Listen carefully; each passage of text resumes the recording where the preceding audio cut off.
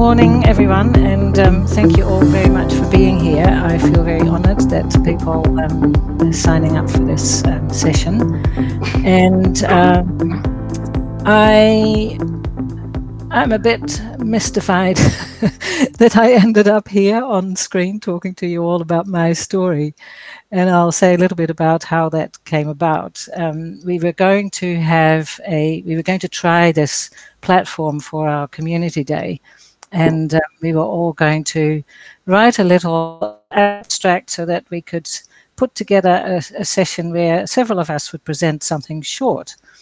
And so I sort of prevaricated on this for quite some time until I think a couple of days before our meeting, and then kind of wrote this list of questions that had come up for me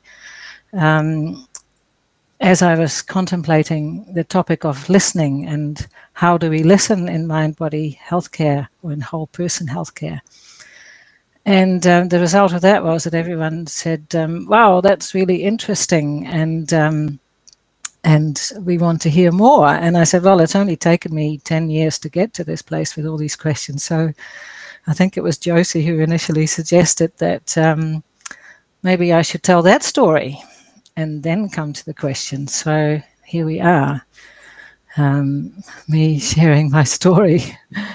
And for me, the purpose of this session isn't actually about my story. It's also not specifically about looking for finite answers to these questions that have come out of this story. And for me, it's some of this is to do with a poem, well, a poem by David White that really speaks to me about these questions. So I'd like to just read an excerpt from that poem. The poem is called Sometimes, and I start somewhere in the middle, and it goes like this. Questions conceived out of nowhere, but in this place, beginning to lead everywhere. Questions to stop, requests to stop what you are doing right now, and to stop what you are becoming while you do it. Questions that can make or unmake a life. Questions that have patiently waited for you. Questions that have no right to go away.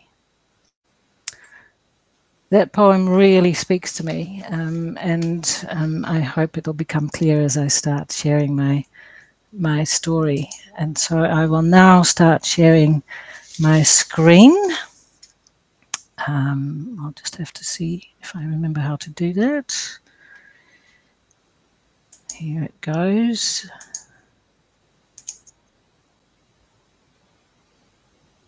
Now you can click on that screen so that you see a larger version of that, which double click on that. So that's what I've done. And I need to do yeah, that's it. Okay, so actually my story, I realized when I was thinking about this, did not start 10 years ago, but actually, I mean, a long time ago. You can go back and back and back, but the impetus for this story started about 17 years ago.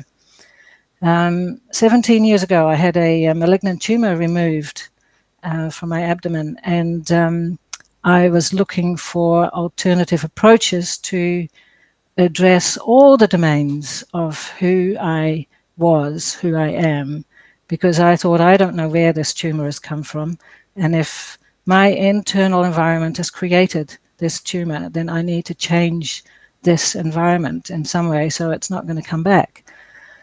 After lots of searching, I found a program called Creating Health, and that was a program that Bev Sylvester Clark ran. It was a whole person MindBody healthcare program, and it sadly no longer exists. But it was incredibly moving and inspiring and encompassing. It was a 12-week program, and I actually participated in that several times. Also level 2. And then at some point, Bev said, I'm thinking of training people to become trainers with me. And this is what happened. I asked her, would she consider me? And she went, yes. And literally, I was so happy that I went dancing and yahooing and laughing and feeling totally excited about the possibility in my house. I can feel it like yesterday. I was on my own in the house when I got her message, and I was, you know, literally doing this little dance in my hallway and in my lounge. So, yeah, that's where it started. I thought, yes, this is what I want to do. But here was me as an occupational therapist, with most of my experience in residential aged care, mainly because that allowed me an opportunity to earn enough as a single mother and to work school hours so that I could be there for my kids before and after school. And some of that was in a dementia care facility called Seedrome. And so I thought, how credible would that be for working in primary health care, in community health? And so I felt like I didn't have enough knowledge, skills, not enough confidence, not an appropriate background, etc., etc. And this is a bit of a theme for me about not having enough, not knowing enough, not whatever, not enough.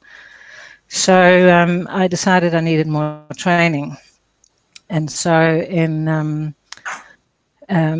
more knowledge about MindBody Healthcare and all of that. So in 2008, I managed to get employed by AUT in the occupational therapy department because I'm an occupational therapist. And then in 2010, I found out that AUT actually offered a MindBody Healthcare program, which I wasn't aware of, and I was just totally inspired by, so I started doing that. One of the big challenges for that was that it was an interprofessional approach. There was all people in practice, in healthcare practice, and we were expected to bring this into our own work context. And I struggled majorly to find a way to bring this whole person healthcare practice into my work as a fieldwork coordinator for students on placement and lecturer. So how was I going to do that? Eventually I found a way to make sense of that, and I did a thesis in uncovering the experience of lecturers who use mindfulness practice for themselves while they're teaching, because I came to the understanding that being a whole person healthcare practitioner, you really need to be fully present, authentic, compassionate, be able to listen and to respond. And I thought the only way that I can teach that best is by modeling that to my students, or to the students. And I remember before I joined the course, I had a chat with Brian, because I had already been a mindfulness practitioner for many years before that. It's like almost 2 decades. And we had a conversation about that, and Brian basically said, I don't want this all to be about mindfulness. And I thought, okay, well, we'll see. And for me, mindfulness has been a hugely important whole person mind-body practice. And if you're not a natural in easily building social relationships through easy and open communication, and you need to learn how to do that and to become aware of yourself, to be authentically present. That's been a hugely important and beneficial skill. So yes, all of that sounds really wonderful. And this is how I ended up working full-time in a really challenging role. Before me, the department had gone through several people in that role. They didn't last longer than 2 years max. And ended up having done that role for 9 years and then doing postgraduate study, doing a master's next to it, and I was absolutely spent by the end of that. One of the benefits, and at the same time I still thought I didn't know enough. So in the middle of all that, I also embarked on becoming a mindfulness-based stress reduction trainer. But at the same time, I was also preparing myself for a big adventure, because AUT had the option of signing up for a contract for a scheme where you could work for 2 years for 80% of your salary, and then you could take 6 months off on that 80%, on that same 80%. So what did I do? I spent 3 of those 6 months after finishing my master's walking Te Araroa, which is the long pathway that actually goes from Cape Reinga to Bluff, but I didn't do all of that. I only walked the South Island. From the tip of the South Island, the start of this, what's it called, Queen Charlotte track, down to Bluff. And that was 3 months of the most awe-inspiring, stunningly beautiful, physically and mentally taxing and exhilarating backcountry New Zealand landscapes. And I did that with 2 friends. And my heart was just soaringly happy. And numerous times during those 3 months, I would turn to my friends and I would go, "Have I told you how excited I am that we are doing this?" And so this was absolutely amazing. I've never, by the end of it anyway, I've never been so strong, fit and healthy in my life. I've never been so scared at times of falling to my death or worse, permanent disability. I've never felt so connected and so aware of how every part of us is nature and of humanity's utter dependence on the natural world. We are absolutely interbeing with our environment, with our natural environment, with other people. We are part of it. We are not separate. Also, I have never felt so accepted without any fear of judgment, and never felt I so belonged to a group of people from all sorts of different backgrounds and ages, all doing the same thing, namely walking the length of New Zealand.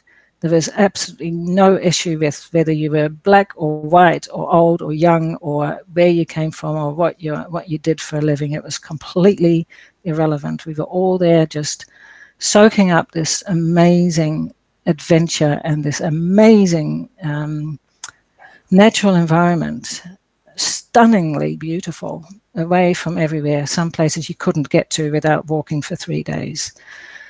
And yeah, so walking that made me realize that actually my life was more than about working my guts out for a huge organization, that its only function is to kind of in some way, its only function is to maintain itself.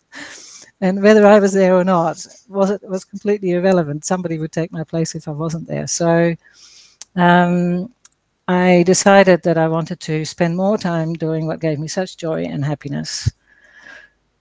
And I wanted to bring a greater proportion of my life to actual healthcare practice rather than teaching it. So I contacted my boss and said, actually, you know what, I don't want to come back full time.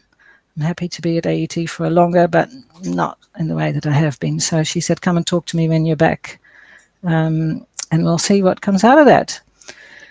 So during those remaining months, and I spent 2.5 months in Europe, where my family is, all of my family. My daughter is there, and my my mother was. She died a year and a half ago. And yeah, so my brothers and sisters are there. So everyone was there.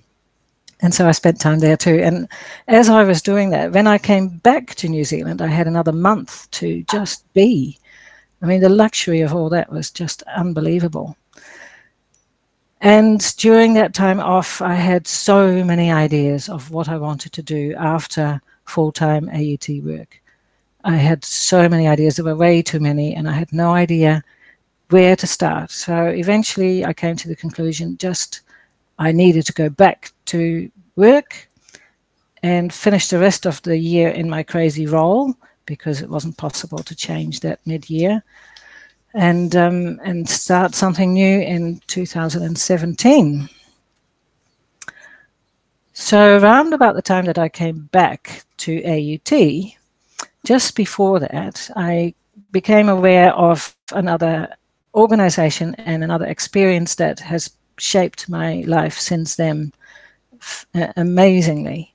And that is an organization, or a group of people, it's not really an organization, called Mindfulness for Change.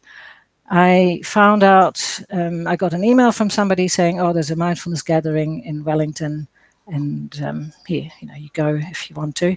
And I thought it was a follow-up of a meeting that I'd been to the year before in Dunedin of mindfulness facilitators and people interested in mindfulness in healthcare.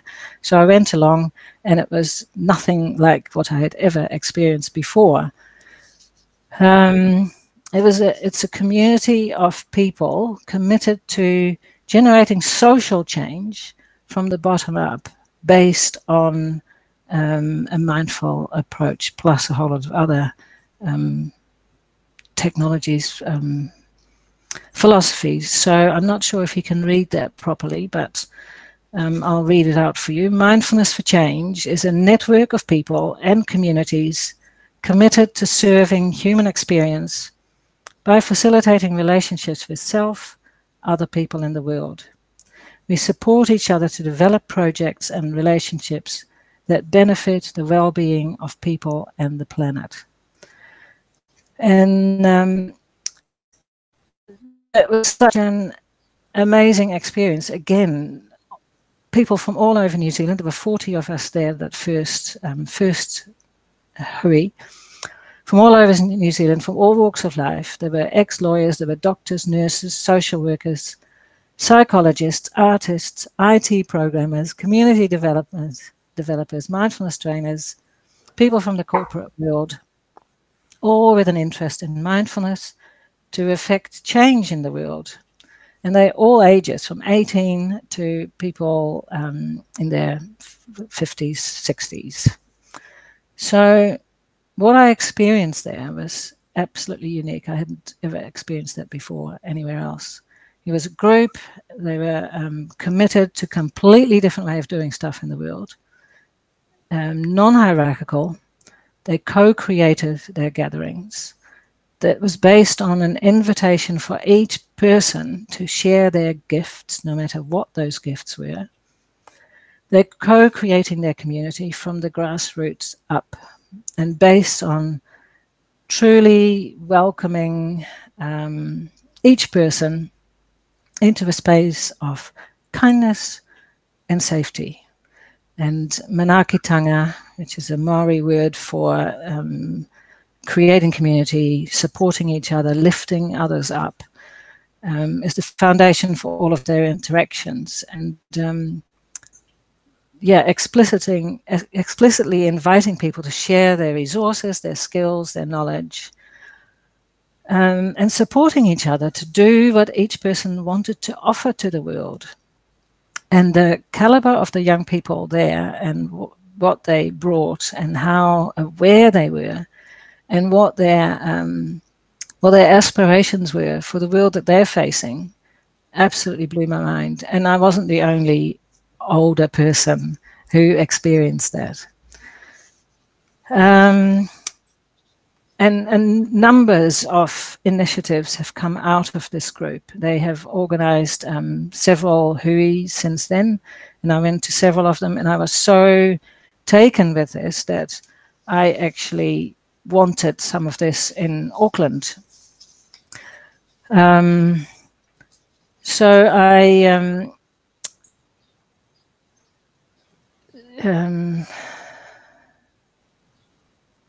So yeah, I became the main driver for the Auckland group of Mindfulness for Change, and I co-organized 4 hui in the Auckland region, and I'll say a little bit more about that shortly as well.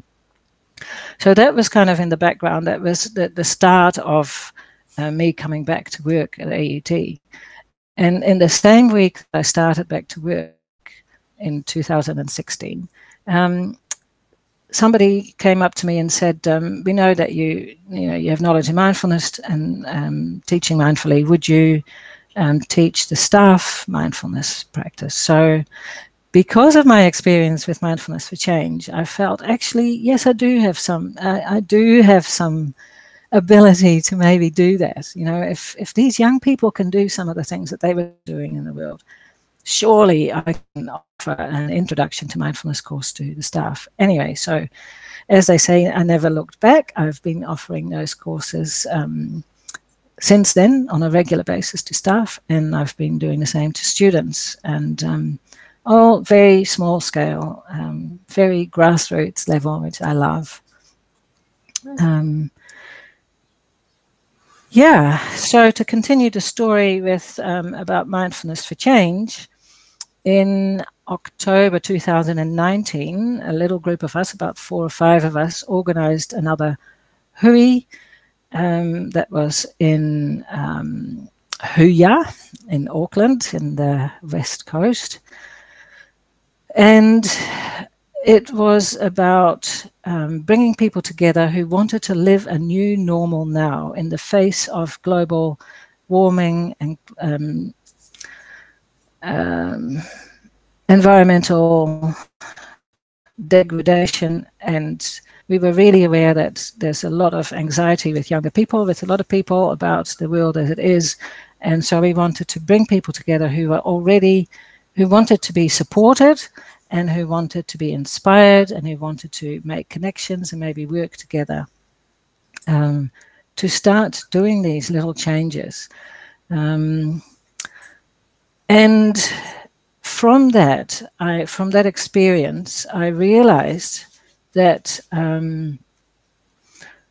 I needed to start right where I am.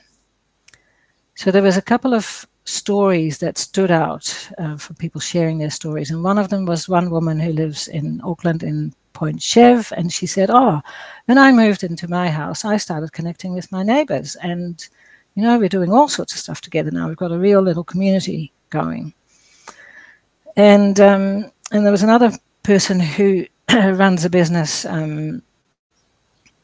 hiring out worm farms to help with soil regeneration. And to me, that really linked with my experience of the Te Araroa, where I felt such a connection with the earth and felt so integrated, the wrong word, totally part of the earth. And if we don't have decent soil, then we're not going to have decent food. And if we don't start making food locally, then we're going to be running out of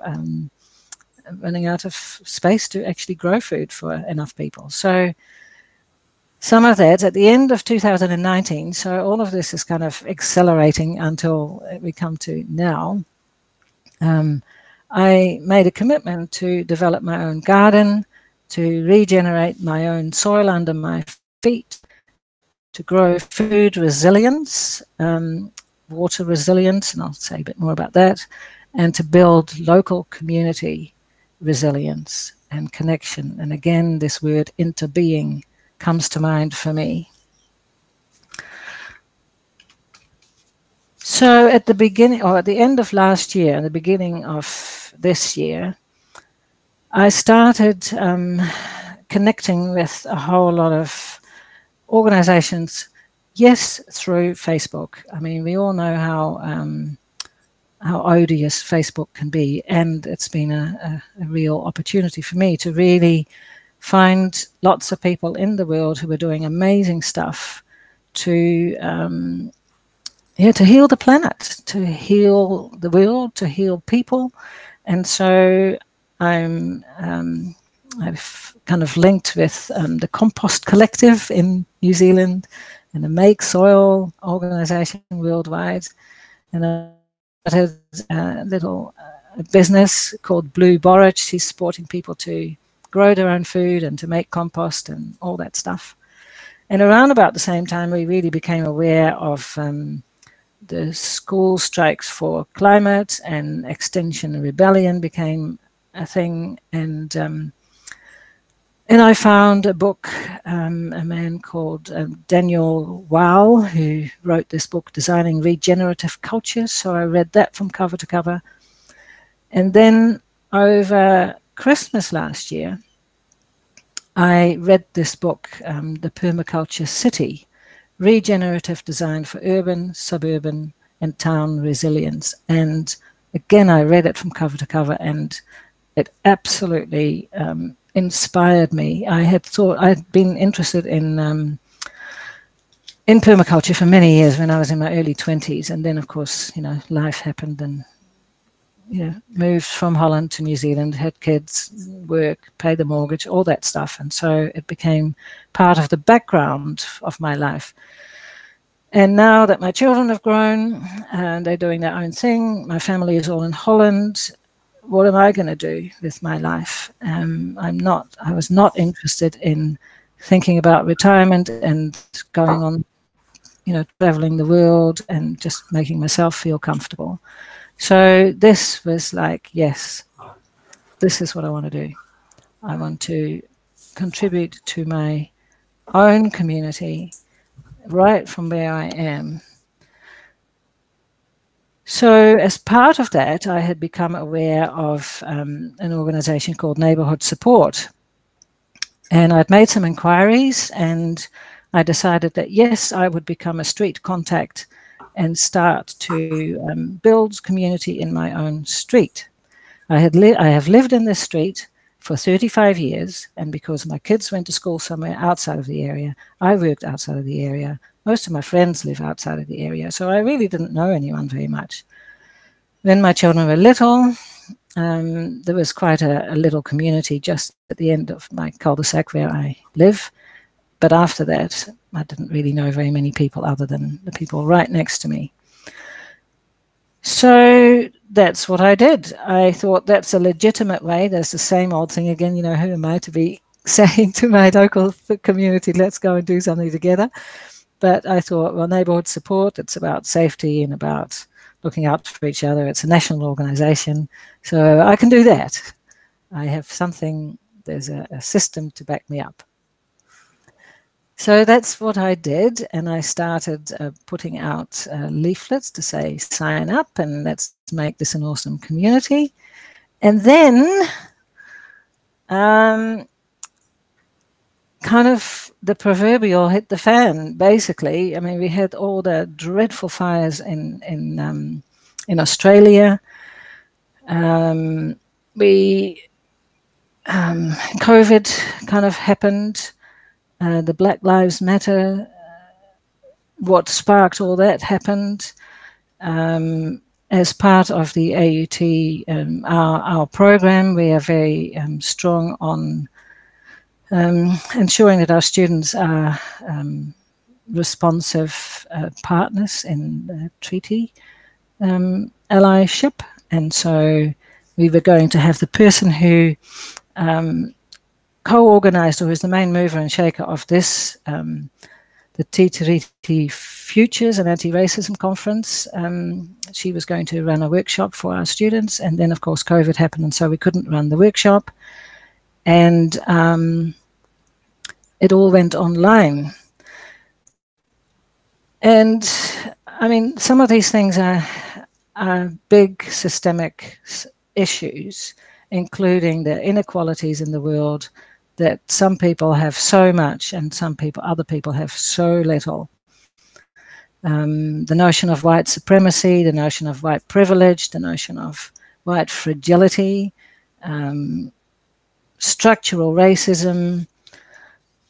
So all of that really, yeah, it really affected me, and I felt, you know, that part of the Mindfulness for Change kind of impetus was to actually contribute to doing something about this.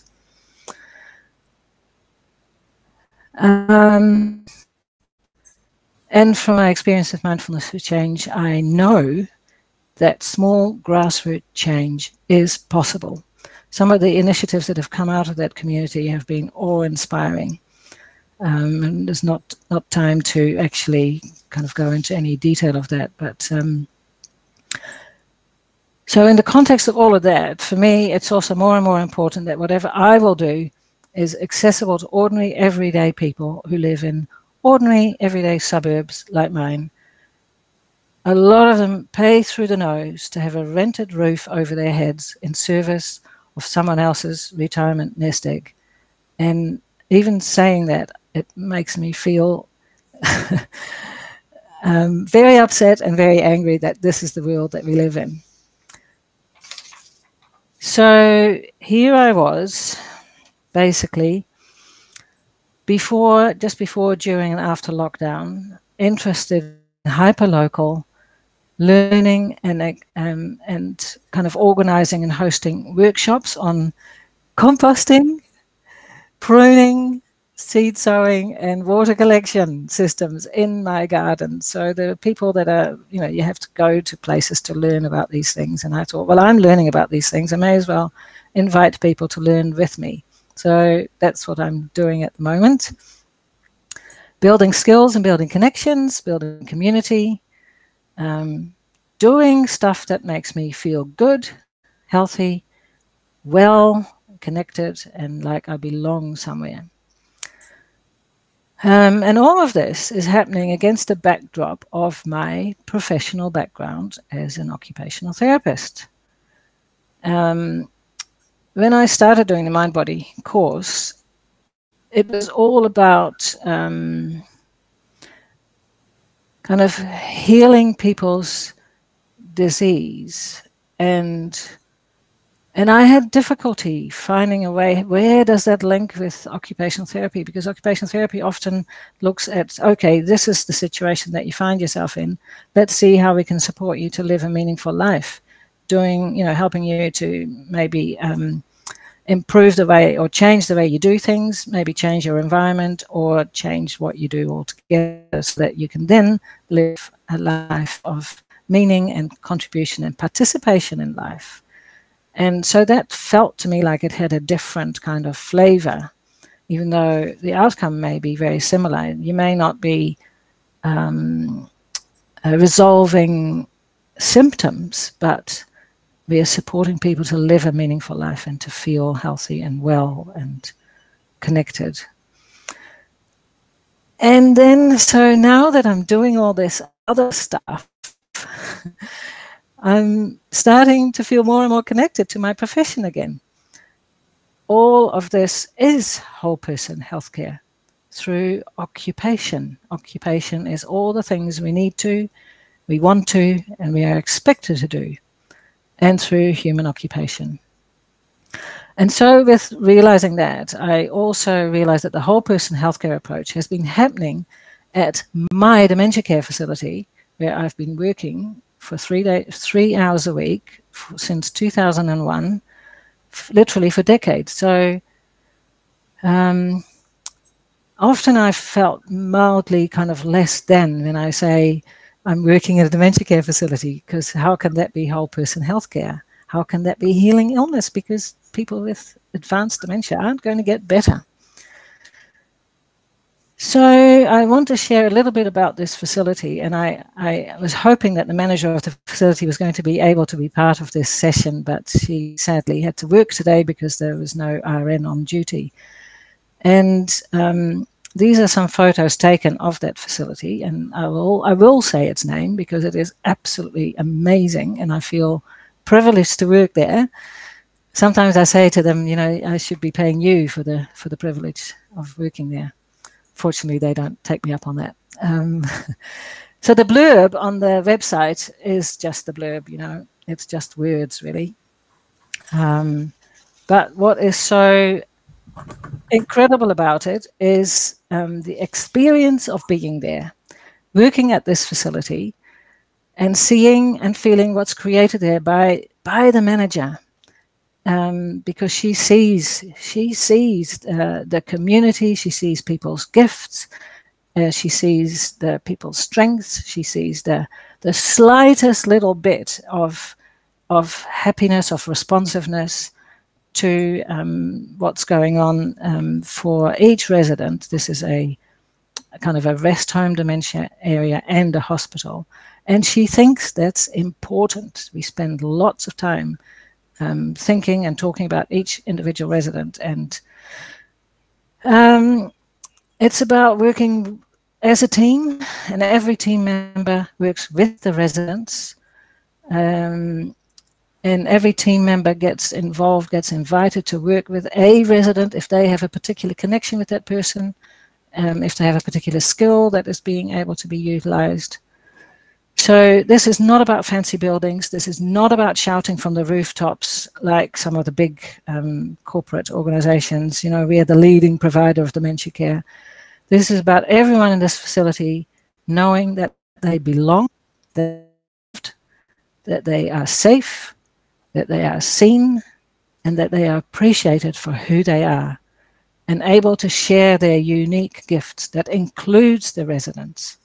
There's one man who walks around the whole day, kind of head down, spitting, kind of almost purposeless, and yet he can play blues on his guitar. And so once a week he plays blues on his guitar, and everyone sits and loves it.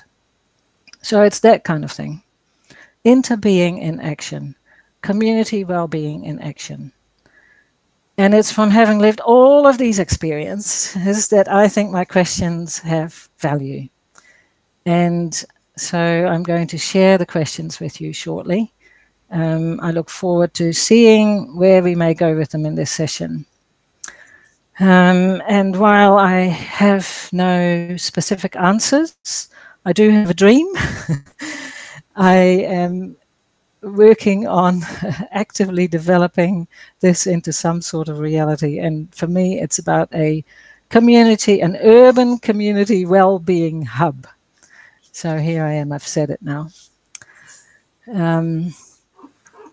So I'm going to stop sharing my screen, and I want to read out my questions. So I'm asking you to really kind of listen deeply, to not know or look for any answers for now. I've been listening for the questions, my questions, that seem to be conceived out of nowhere, but in this place, beginning to lead everywhere, to quote David White, for a long time now. And my life has continued to open and open and open more as a result of that. So I invite you to listen for your own questions, also that may be arising from your story, that may be stimulated by my questions, may be triggered by your own memories of your own life experiences. And after I read these questions out to you, I'll hand us over to Karen to direct us to the next part of the of the session. So I'm going to unfollow that, and I'm going to just read my questions. Okay. Oh, I'm taking rather a long time here. Sorry about that. So the questions. Do we listen for the person's contact in our whole person context, in our whole person interactions? Their interbeing with their physical environment at home or at work?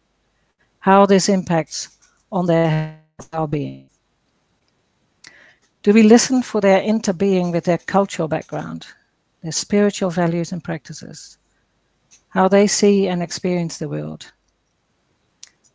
Do we listen for their interbeing with the land under their feet? Do we listen for their interbeing, their sense of belonging with their community of people around them, their family, their friends, colleagues? Do we ask or even listen for what is important to this whole person? Do we listen for what they do or don't do in their everyday lives that is important to them? Do we listen for what all these activities mean to them, how they do them, and with whom? Do we listen for what impact those activities or people have on their health and well-being? Do we listen to what resources this whole person has that they are already or not yet accessing? Do we listen for what we include in our perspective of this person's non-duality? Where does the non-duality of this person end and the rest of the world, their world, our world, begin? Do we explore or at least acknowledge what impact the world as we all co-create it has on the health and well-being of this whole person in front of us, such as effects of colonization, structural racism, environmental degradation, inequality, poverty, climate change, COVID, or the threat of the next pandemic, to name but a few? What part of that world is not part of this person's health? Do we listen for who is able to access our services and whose social, cultural, institutional, or physical environment simply doesn't support or enable them to access our services? Do we listen for how our privilege impacts on how we listen and what we listen for? Thank you.